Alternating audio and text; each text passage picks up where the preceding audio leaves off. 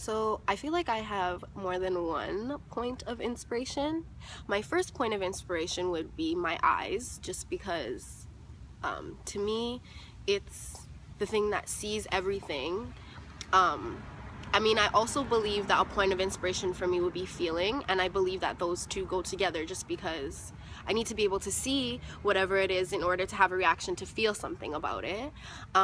I also believe a point of inspiration for me would be consistency, just because using consistency is where I would be able to see myself evolve and grow and change as an artist as well as a person, which really helps me in terms of, you know, my next big idea, my next big project, whatever I choose to do.